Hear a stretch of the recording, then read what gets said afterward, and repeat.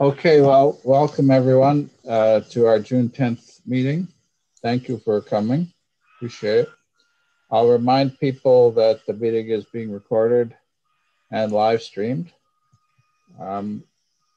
As usual, you can contact me, James Glazier, Reinhard Laubenbacher, Jim Sluka, who's going to be on holiday next week, Bruce Shapiro, who's on holiday this week, if you have any questions or issues that you want to raise. People know by now our Slack channel, Twitter channel, iMag page, LinkedIn page, and the YouTube channel. I encourage people to help us with those and use them. Are there any quick announcements that people need to make before we get started? I'll make one. I just put in the chat box. There's a postdoc opening in my lab.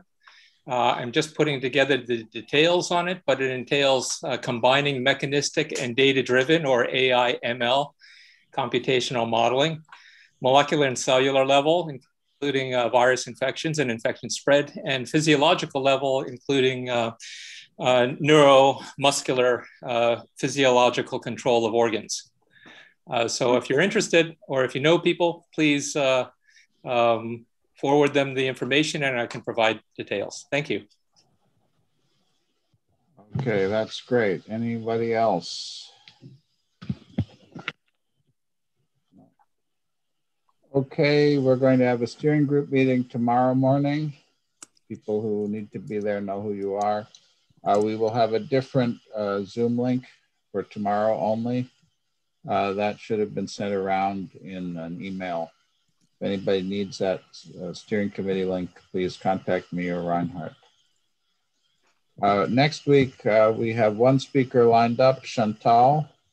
June 24th, we have Lisbeth Garris and Rufus Pollock speaking to us.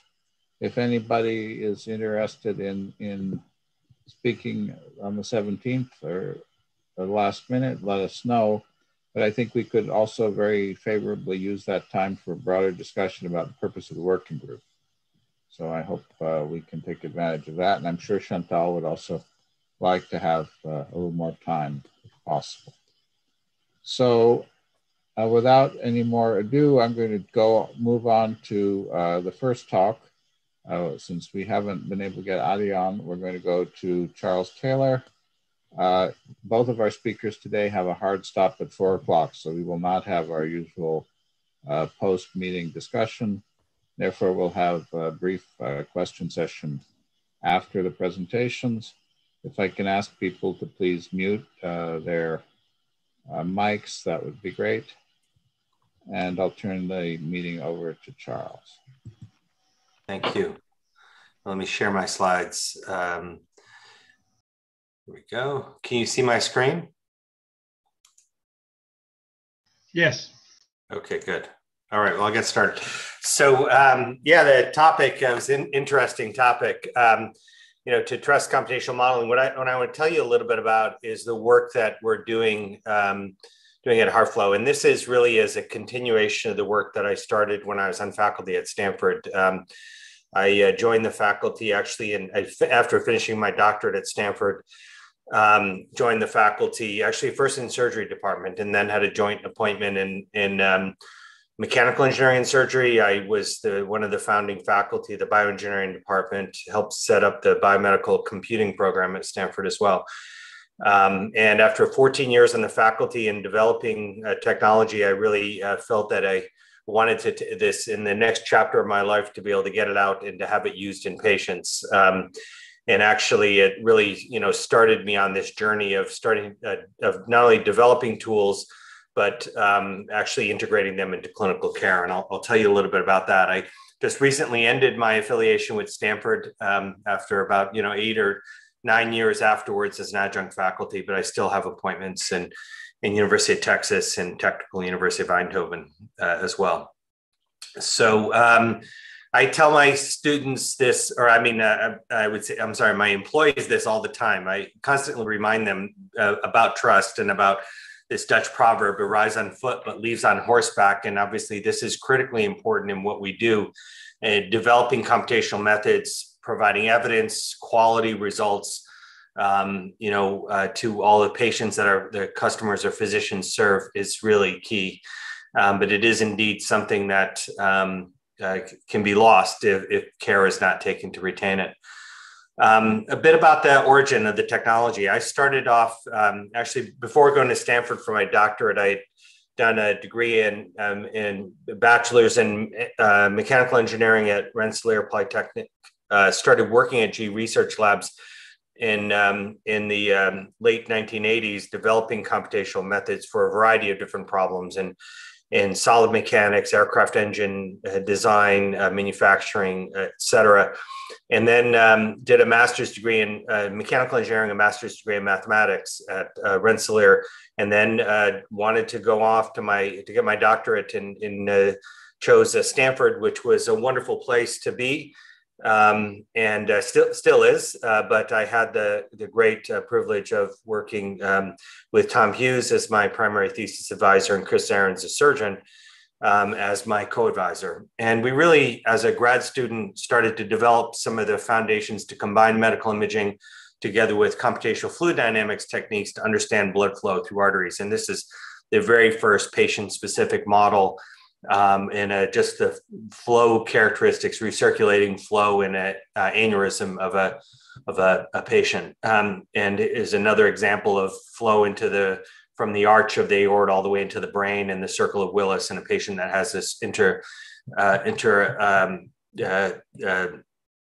cranial saccular aneurysm. This is, again, the first case in 95. We started to think, and, again, working as an engineer and developing computational methods, I was, of course, well aware of the power of simulation and modeling in design. And as I went into medicine, it was obviously a very different discipline, but thought that some of these techniques for design could actually be applied to designing surgeries in the cardiovascular system. And this is some software we developed in 1998 and a paper that I had published on this idea of predicting outcomes of interventions for surgery. And we started to really lay the foundations at Stanford and build some of the core technology, the extracting geometry from image data, more realistic closed loop physiology systems, solver technology, and fluid structure interactions. And did some of the papers I'm really proud of are this paper in this what's called the coupled multi-domain method about how to, it was really I was inspired by Joe Keller's work in Dirichlet to Neumann maps and boundary conditions. And Joe was very influential in my thinking in this way. And a paper that we wrote on how to basically solve for that problem. We're interested in flow in part of the arterial tree, but it's a closed loop system and you have to be cognizant of how to couple the rest of the circulatory system. And this is a technique that, we've used in, has been described now in hundreds of other papers, subsequent papers, as, one of the kind of better techniques for coupling and solving a wave propagation problem through the circulatory system with information from upstream and downstream. We also developed a method for coupling flow and vessel dynamics. This was actually inspired by a technique mathematician Jared Wormersley did some work in the 1950s to look at flow through elastic vessels, elastic blood vessels. They're really kind of brilliant work ahead of its time. We developed a computational method inspired by that to be able to do things like, and this is kind of culmination of this work, looking at flow and pressure wave propagation through the entire circulation, and the ability to be able to map realistic pressure and flow waves in a large scale fluid structure problem. So this is kind of came together. Some of the work that was done in my lab. Is the students that, of course, I would want to recognize the doctoral students and postdocs from my lab. And of course, the funding work that went into this. And this, again, was the foundational work for ultimately what I took out of the university. I actually had a grant from the National Institutes of Health, one of the National Centers for Biomedical Computing, that that as a result of this, I open sourced this software. It's now available, a open source software called Vascular. And it's pretty broadly used now in a variety of different problems in academics. Question for me is, how do we actually bring this into clinical practice? And this is actually one of our patients, and a firefighter that was experiencing exertional chest pain, and the doctors couldn't figure out what was wrong with him. Ultimately, I had a variety of different tests, but he just felt lousy, when he was doing his job, and ended up getting a cardiac CT scan and a HeartFlow analysis. And this picture, basically, it's color coded where red is, quote, bad, meaning this value, this numerical value, if it was 1.0, it would be close to normal, but it's a ratio of the downstream pressure to the upstream pressure in the coronary arteries. When it's below 0.8, it's below the clinical threshold that indicates that patients benefit from a treatment, a stenting or a surgical procedure to improve flow to the muscle of the heart. So this is kind of the foundations of it. What underlies it is the problem that we're working on, which is the leading cause of death. Even in the COVID period in 2020, heart disease, deaths due to heart disease greatly exceeded those due to the coronavirus. Of course, they were intertwined in different ways. One is COVID actually led to myocarditis in some patients. But the other perhaps unexpected consequences, especially in the early days of the pandemic, many patients were too afraid to go into hospitals and were basically, to be blunt, staying at home and having heart attacks. Symptoms that they would have had that would have ordinarily led them to go in and see a cardiologist. Unfortunately, there was a large number in all parts of the world that experienced the pandemic. Where they were presenting too late, sometimes presenting instead of presenting with chest pain, presenting after they had a myocardial infarction. So it was a sharp spike in death due to the heart disease, and especially in May and June of last year. So this is starting to come under control, but again, it's a massive clinical problem. The root cause of most heart disease and most heart attacks is atherosclerosis in the coronary arteries. And as this atherosclerosis develops, it can become obstructive. It can reduce the blood supply to the muscle of the heart. But the bigger issue is when the plaque becomes unstable. And the plaque, for a variety of reasons, the composition of the plaque, the forces acting on the plaque when it ruptures, and then a clot forms, and the patient can have a myocardial infarction. And if it's in a large territory, a large vessel, supplying a large portion of the muscle of the heart, then these patients can, again, have a heart attack or die. And for many patients, the very first symptom that they experience is actually, unfortunately, death or fatal heart attack is the first sign of heart disease. So what is the challenge? You have a group of patients that have suspected coronary disease, and you want to figure out which ones can just be, which ones don't have any coronary disease, which ones can go home, even though there's suspicion of coronary disease. What percentage can be treated with medicine, for instance, to lower their cholesterol, to lower their blood pressure, for example, or maybe lifestyle modifications. But there are some patients who need a further invasive assessment or maybe even need surgery. So this is the dilemma when a patient presents in the emergency department. When a patient walks in with chest pain, it's actually relatively unlikely that they have significant coronary artery disease. Most often it's something else. But if it is significant coronary disease, you need to find that, because these are the patients that might present with chest pain and die of a myocardial infarction if they're not treated properly. The fundamental problem that we're trying to tackle is that of the non-invasive tests that are used to understand and evaluate patients who are symptomatic, stress echo looks at wall motion abnormalities in the ventricle. Nuclear testing looks at perfusion deficits, and an EKG on a treadmill, for instance, looks for obviously abnormalities in the electrical wave propagation in the myocardium, in the atrium myocardium. The fundamental problem is none of these directly visualize the coronary arteries, which is where the disease occurs. And what's quite striking is the result of that is that more than 50% of patients that have an invasive angiogram, they were sent there because of a non-invasive functional test, have no coronary disease, no obstructive coronary disease. And this is quite remarkable. This has been evaluated in studies with hundreds of thousands of patients. Also, sometimes when the tests are negative, they falsely reassure the patient that they don't have significant disease.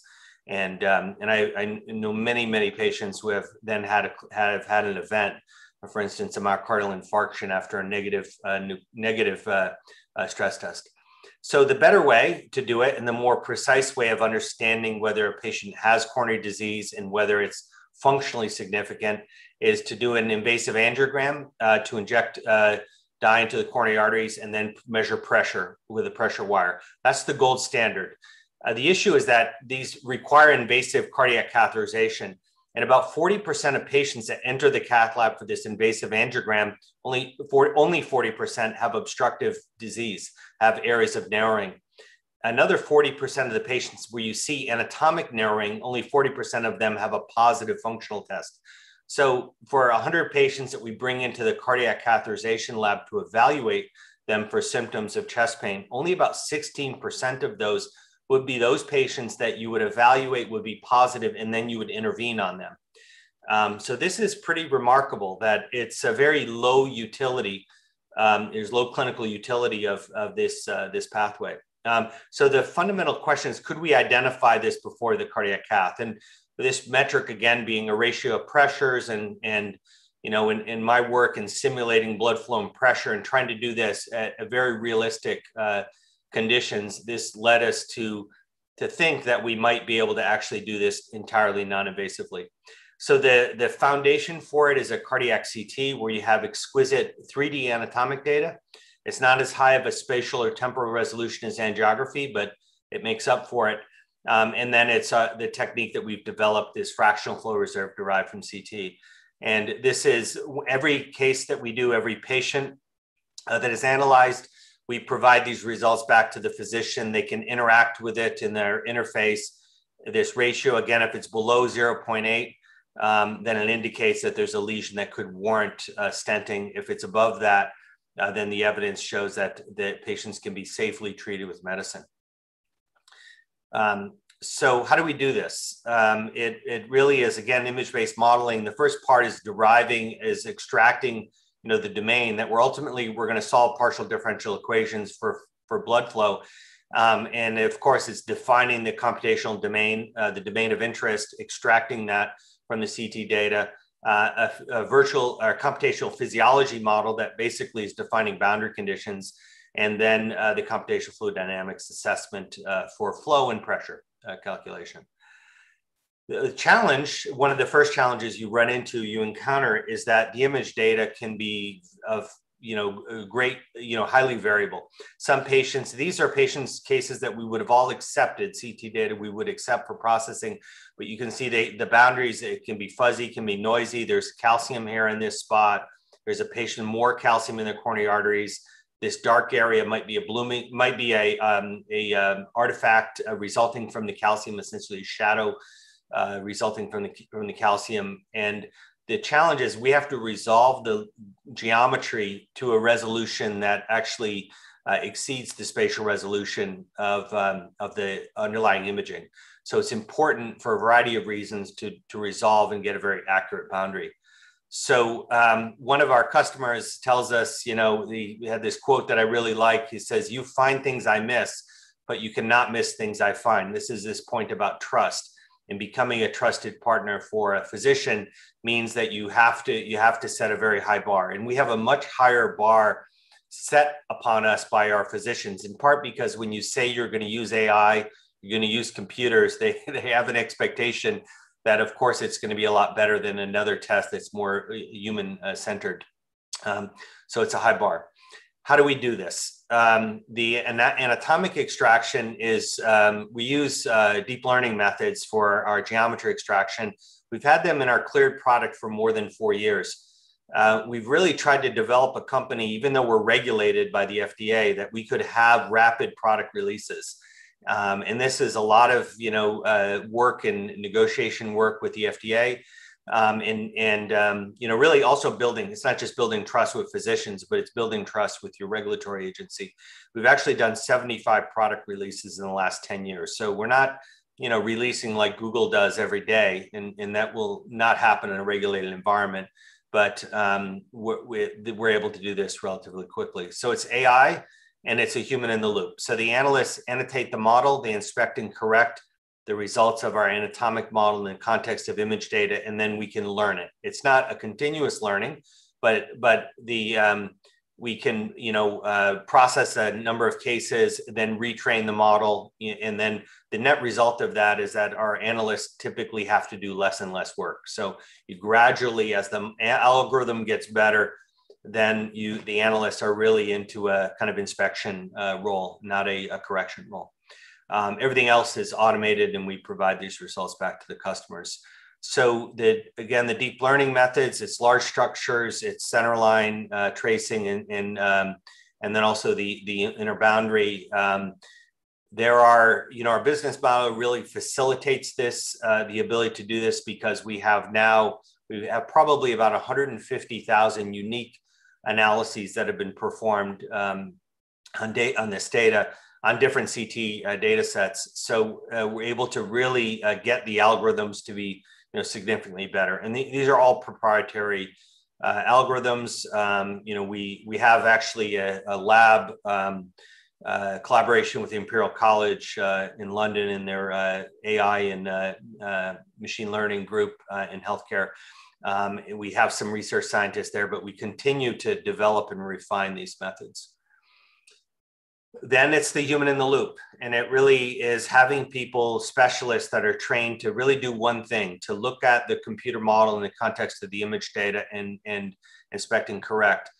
Our diagnostic accuracy is very high compared to other tests, but our real world, false negative and false positive complaint rate is very low. We have a complaint rate of false negatives that's about 0.3%, and false positives about 0.5%. Of course, this is undoubtedly underreported, but it really is the quality, of the product that the physicians count on.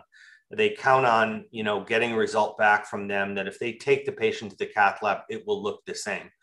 And that's a big part of it. And also not just a high quality product, but clinical data now in over 400 publications. This is an example of the type of evaluation work that we do, validation. In this case, it was a patient that had a CT.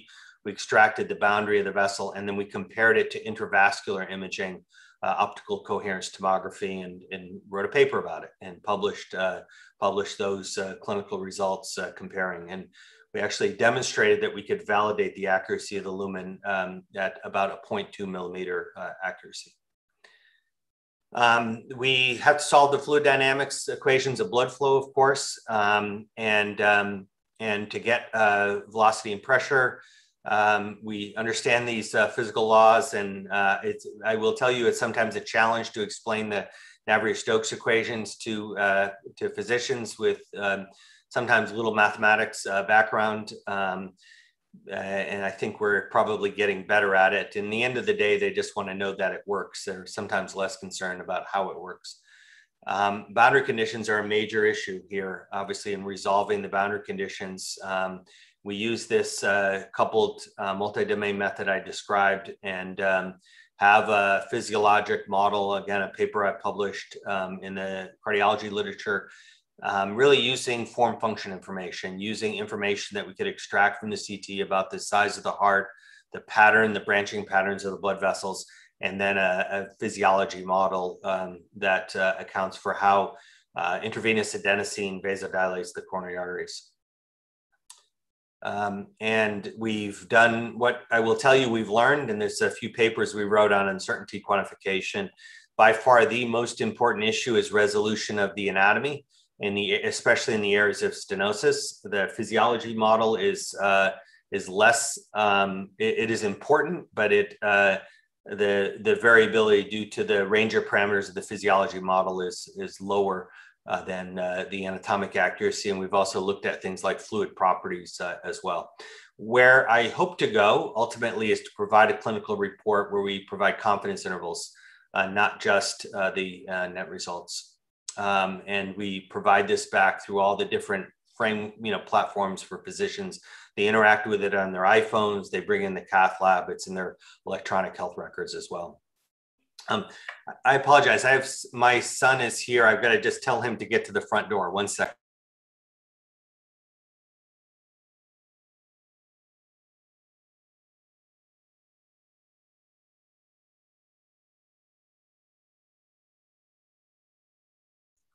Sorry for that Zoom interruption.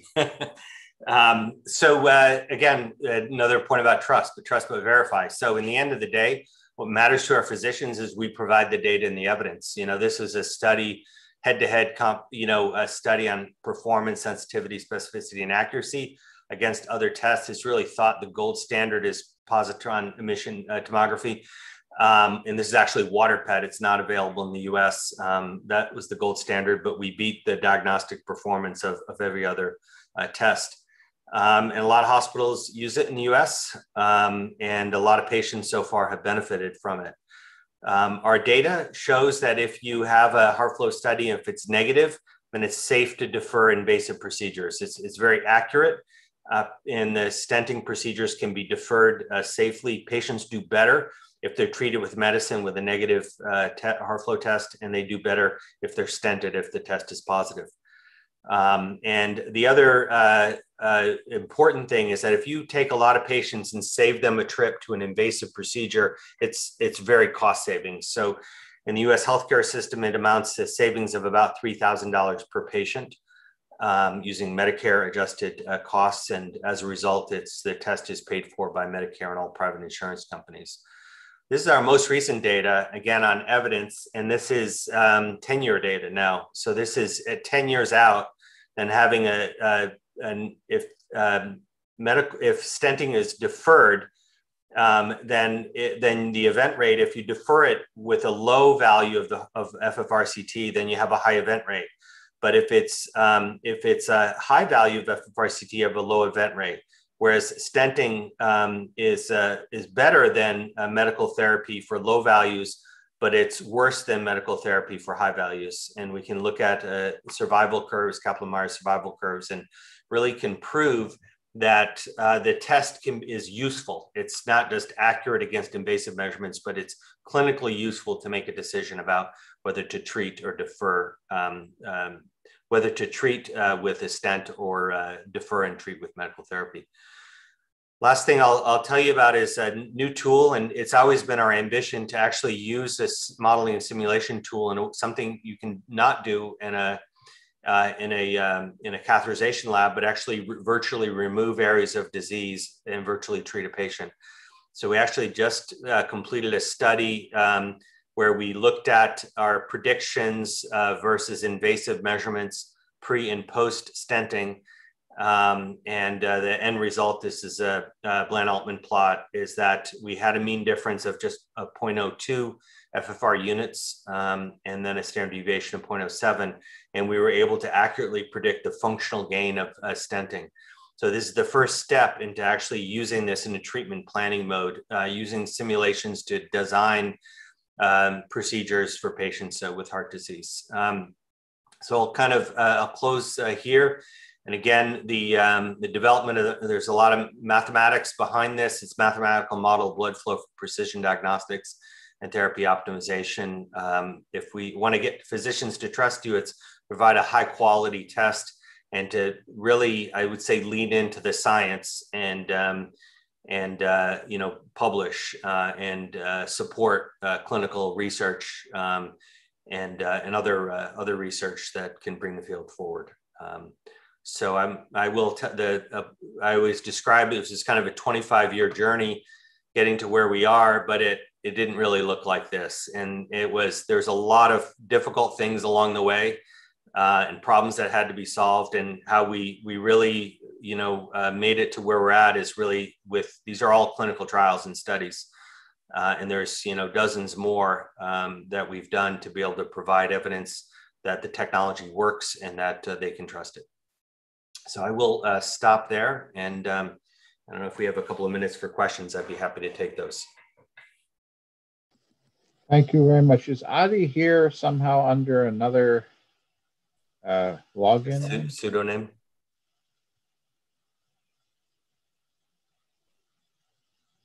No? Well, in that case, you have the remaining half hour to chat.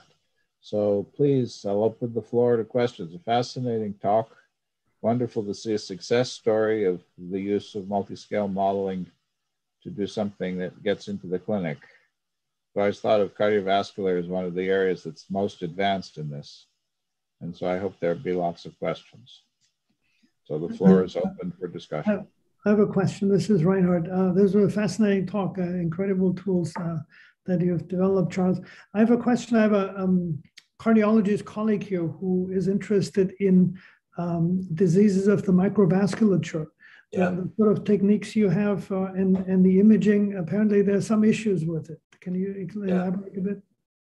Yeah, it's a great question. So and by the way, this technique that we're trying to, this invasive technique where you put a pressure wire in the coronary arteries and you measure the downstream pressure divided by the root aortic pressure, it's done under conditions of maximum flow. So that typically in the catheterization lab, they inject a drug, adenosine, to vasodilate the microcirculation and to get maximal flow.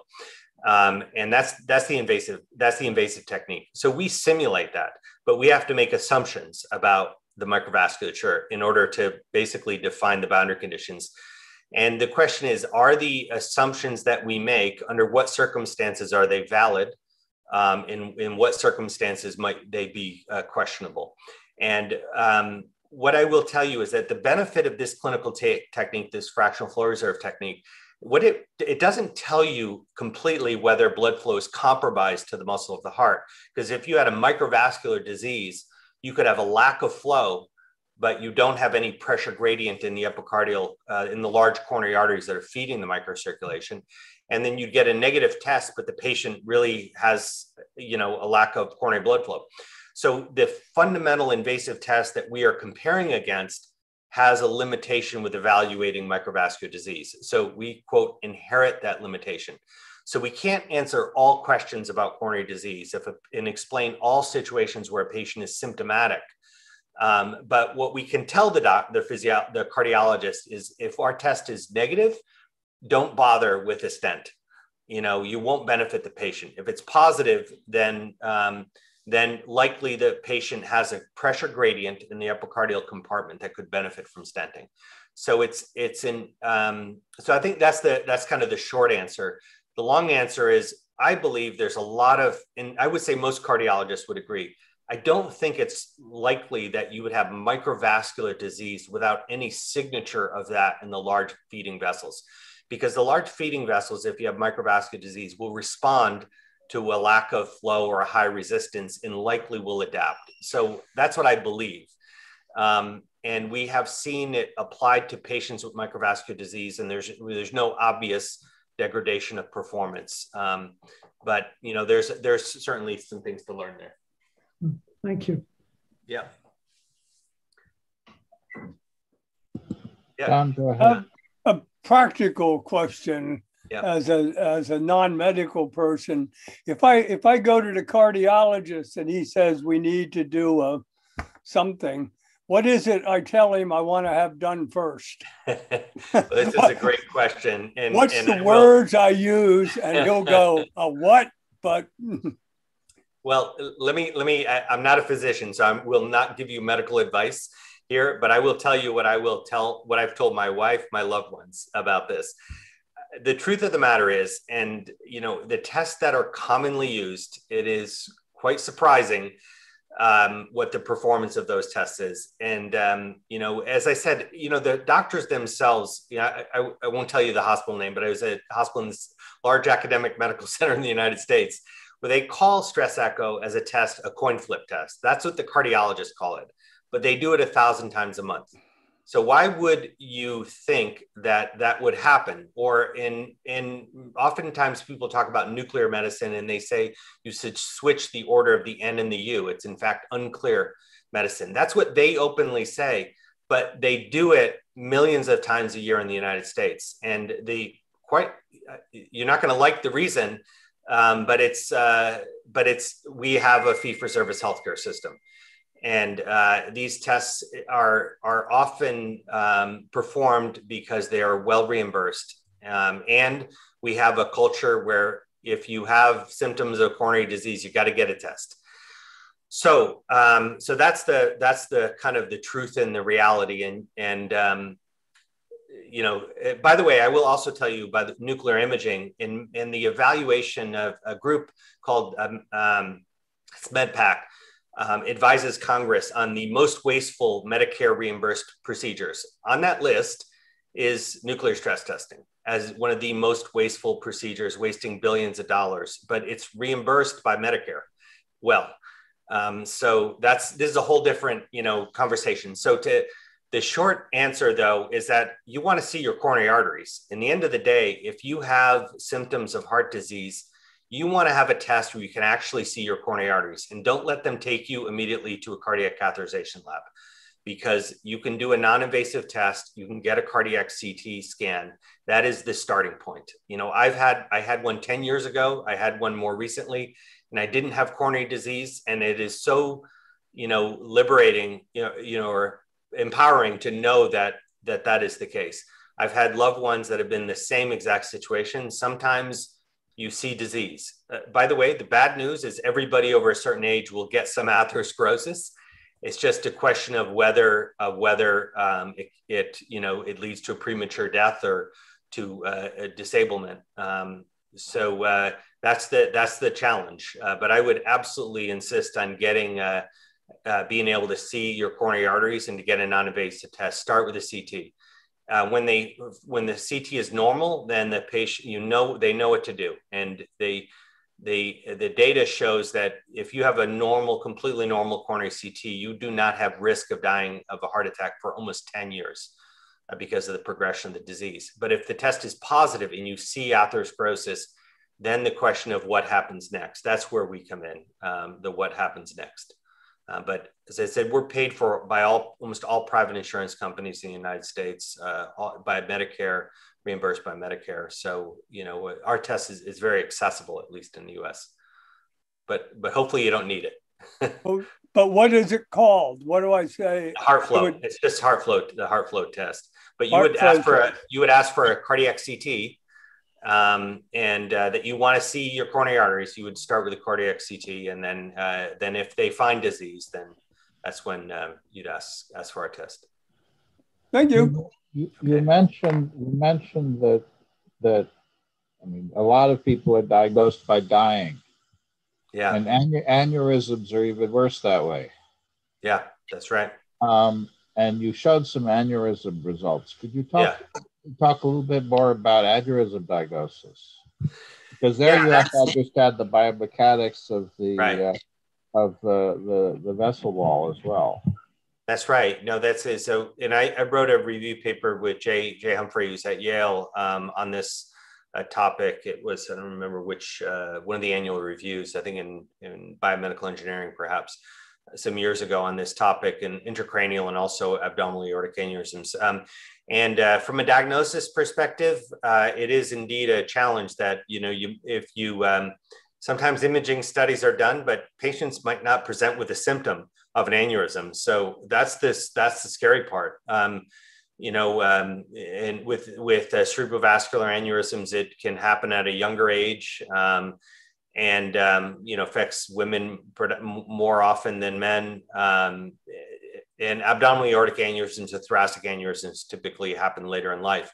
Unfortunately, there's no predisposing genetic factor. Unless a patient has Marfan's syndrome, then those patients will get surveilled for that. But most patients, you don't know there's no test that you can do. So that is a case where there's no screening. Screening is not approved for that. You might make a case for it. We believe screening for coronary artery disease is more than justified, with a leading cause of death. And if you detect it early, then you can manage the patient effectively medically more often than not. But that is, we're not there yet, from a healthcare system. We're not there yet. I believe if we could reduce some of the waste in our healthcare system, we could actually do a much better job of managing heart disease as well as aneurysms. But There's a lot of work going on in aneurysms and trying to understand the mechanics of aneurysms. If you see one, the question is it going to progress, or do you treat it, immediately prophylactically? So the diagnostic for that again would be CT, a head MRI, or or a head CT. You have to do vascular imaging. Yes, you do. Yeah, you do. So yeah. Was there somebody else have their hand up? Because I had a second question, but go ahead, Lorenzo. Hi, Charles. Thank you very much for the talk. It was amazing. I have two that are kind of correlated. The one is if you are yet with the kind of data you can extract from the CT at a level where you can simulate the local flow. So to estimate stuff like, I don't know, wall shear stress, this kind of thing. Yeah. And the correlated one is that you have perhaps any data or any suggestion that the kind of innate geometry of each person vascular tree is somehow correlated to disease progression or the probability of getting arteriosclerosis, because people say that turbulent flow and things like that are those that at the end cause the endothelial damage and so on and so forth. So what I would say, first of all, taking the latter, actually for both of those, yes, we're doing 3D flow calculations. And we actually use a hybrid method where we'll do reduced order models in areas where we know the physics is a little bit, simpler. And then in areas where there's more 3D complexity, we'll solve the 3D, fluid dynamics equations. We can resolve shear stress. We have an effort, a different study that I didn't describe, where we've taken a group of patients that have had heart attacks and have presented at the time of the heart attack they've used invasive procedures to determine exactly where the plaque ruptured in the coronary arteries. And then the physicians went back to the medical records and they said, did the patient happen to have a cardiac CT scan in some time period before they were symptomatic and presented?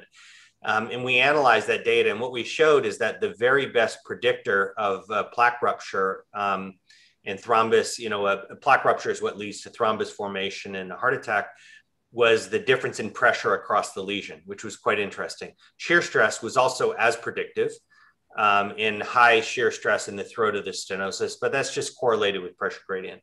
And then the plaque characteristics are important. So what we're doing now, and we actually have a grant together with the University of Texas, funded by the National Science Foundation, is to put all these pieces together into a biomechanical model of coronary atherosclerosis to be able to see whether we can do a better job of predicting risk. If you can do that, then you can manage patients differently. There are, for instance, very aggressive lipid-lowering drugs, new drugs that are out and available. They're very expensive, and we couldn't put everybody, you might not know this, but about 25 million people in this country are on statins. If the pharmaceutical industry had their way, it would be 50 million. And we cannot, but those are cheap. Those drugs are cheap. But if you look at a new drug like a PCSK9 inhibitor, which is very good and very aggressive, but it's $10,000 a year, you cannot put 50 million patients on a aggressive lipid lowering, or even 5 million patients probably on it. So the question is, how do you find an enriched population where they are most likely to have heart attacks if you don't treat them more aggressively, and then do that? So I think this technology is really helpful. And that's what we'll prove. Ultimately, in probably within the next couple of years, we'll start a very large clinical trial to look at asymptomatic individuals and to see if we can identify groups that have the highest risk. And if we can, by identifying them, we can reduce the rate of heart attack. And, our goal it's ambitious, but it's simple. It's to basically reduce premature death due to coronary heart disease. And I do believe it's attainable. Thank you. Yeah. I think Mitchell had his hand up first, John. Yep. Hey, Charles, thank you so much for giving this talk. It was great. And you kind of talked about this a minute ago, but in regards to reduced order models and surrogate models, these computational fluid dynamic models are great. They provide such great detail, but if you want a clinical tool, you really need something like you've shown that works on an iPad or is going to be done pretty quickly. So what's the balance there, especially with integrating the imaging data from the patients? I mean, what's the balance between high fidelity predictions that you can trust with the accuracy versus developing these surrogates that could be integrated into the clinic? Well, these that we're using, 3D computational fluid dynamics in there, but it's in a hybrid model. So in our computation time is about 10 minutes, on in Amazon cloud. So it's not expensive. It's plenty fast enough even for patients in the emergency department. But if you want to do things real time, like we want if physicians interact with the model real time, you have to reduce our models. But I think, if you're clever, then you can figure out how to develop these, train them with the 3D models, and to get them so they're very fast and for their intended purpose. But if you want more complex information, sometimes you have to pay the price. But I'm really interested. I've been following some George Karnidakis's work and more of the kind of these hybrid between deep learning models, I guess, and Navier-Stokes equation. So I'm really interested in that, and we're starting to kind of look at some of those in some of those areas. But it's definitely a problem for the future. But I think one has to have the right. You have to, it depends upon the question you're trying to answer. Can you have a fast reduced order model, a little lower fidelity, and can you answer the question sufficiently, and you tackle it that way. Great, thank you. Yeah. John, another question. So your software, what part of the FDA does your regulatory assessment? Yeah. Are you falling under this new rubric of software as a medical device? Yeah, we are. Yeah, and we've been kind of the poster child for it, actually, John, because we were the first, software as a medical device to go through the pathway. We go through the circulatory system devices panel, which is a pretty high bar. So it's the panel that evaluates the heart valves and stents and things like that. So we're regulated it's a high bar. And we had to provide a lot of data really focused on accuracy that we could, compare favorably to the accuracy of the invasive pressure measurements. But there are, and this has been a kind of a constant dialogue over the years, because what we believe is that, of course, and this is also this point about trust, is that, we want to be able to continue to improve our product, behave like a software company, be able to, refine the product without having to submit a new 510K, which could take, 3 to 6 months.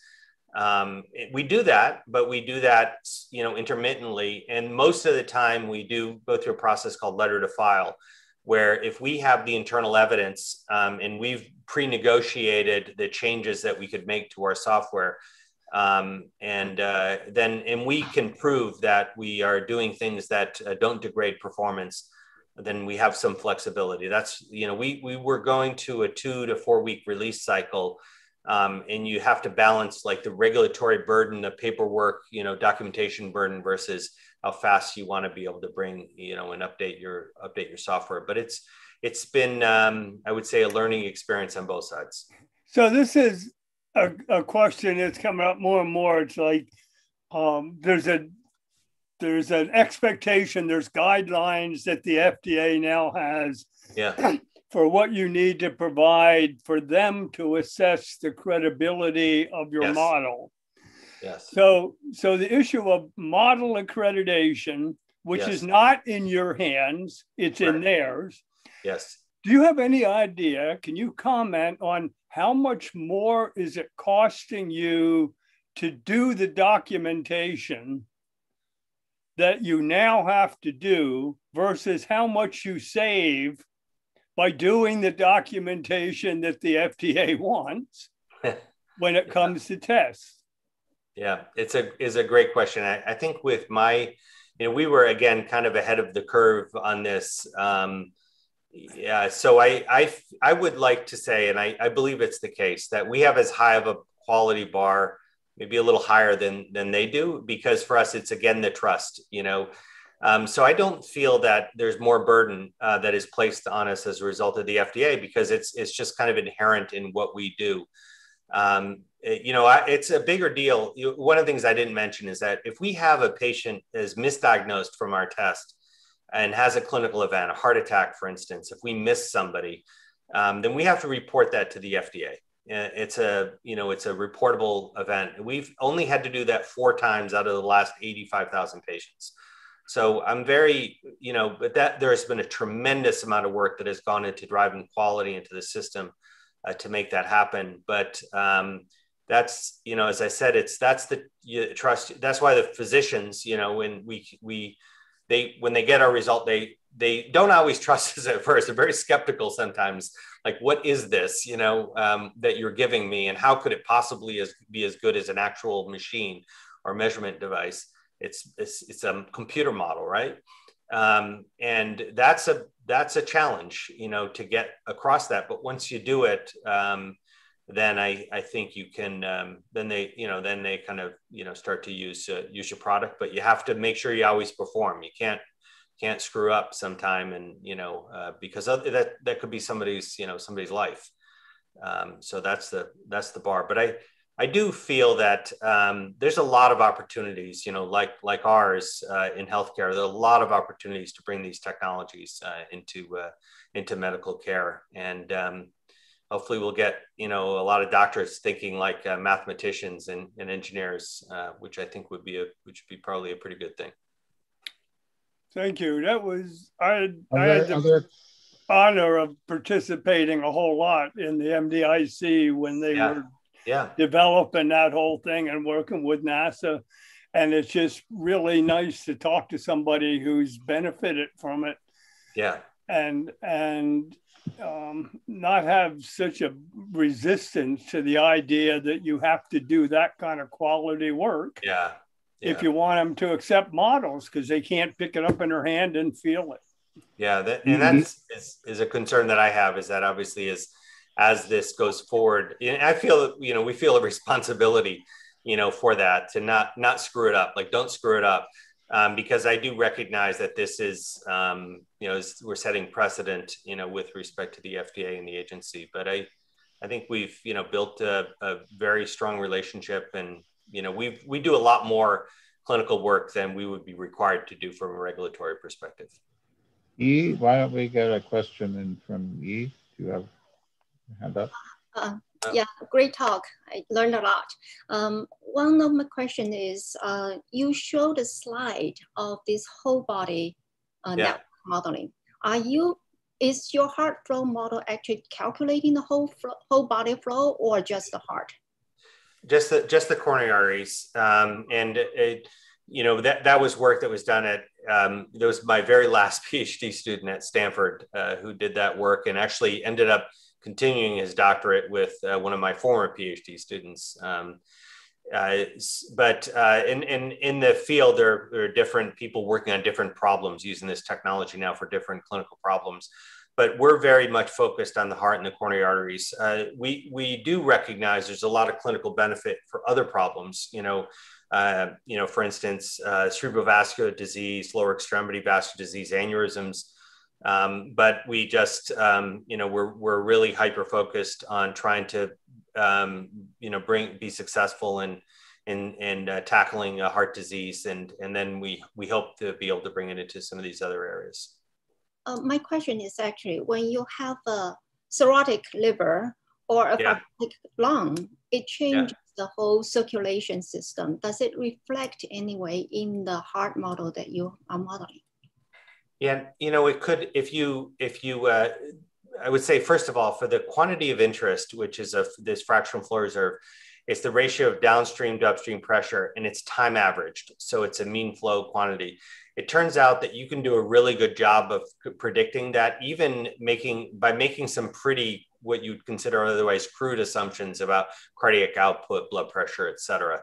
And it's in part just because it's that quantity of interest. If we wanted to predict absolute flow, it might be a different question. You might have more interactions, but we don't see a lot of interactions with, it's fairly well contained. It's a benefit of the of the invasive measurement that it's not as, it doesn't change with cardiac output, contractility, you know, et cetera. Blood pressure, it's not much affected by that, by reference aortic pressure. So that's the benefit of that. And we've really been kind of focused on that metric. But indeed, we'll have to use a greater level of sophistication in the model as we go forward.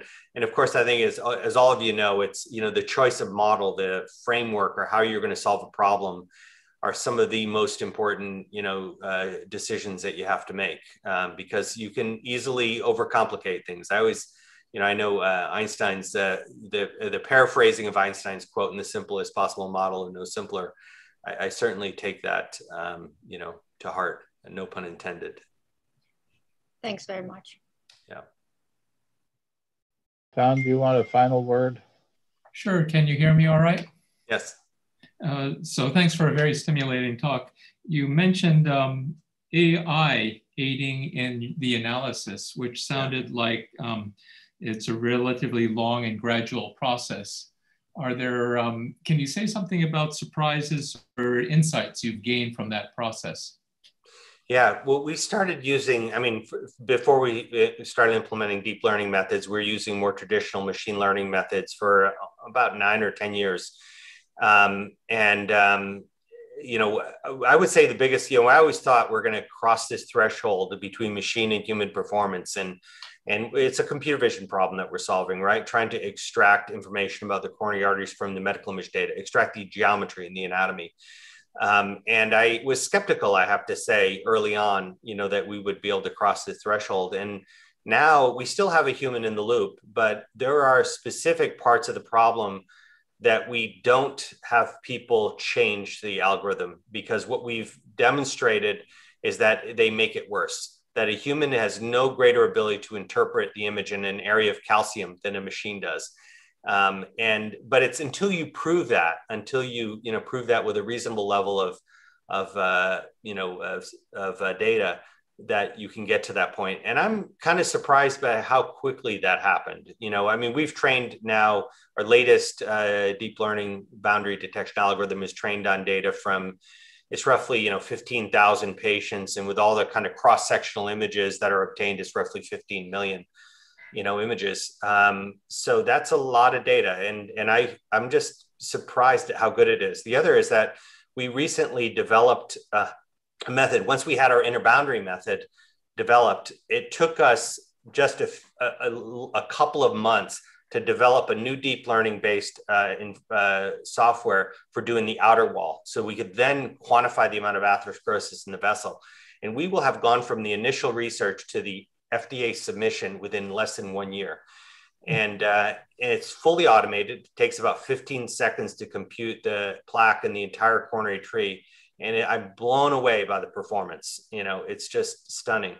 And so I think, there's something real there.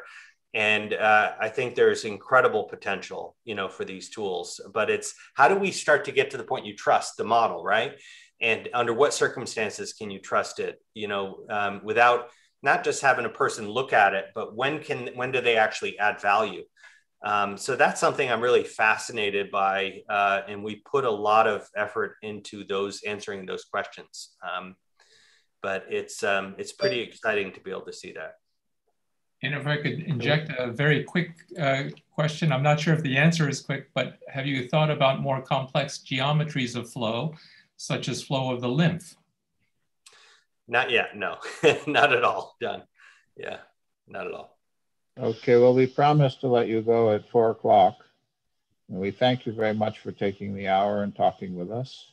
Great, thank you. Very stimulating, and we look forward to following the progress of this company and all of the places you're branching out. We really appreciate it very much. Thank you again for coming. Yeah, thank you very much for the invitation. Bye-bye.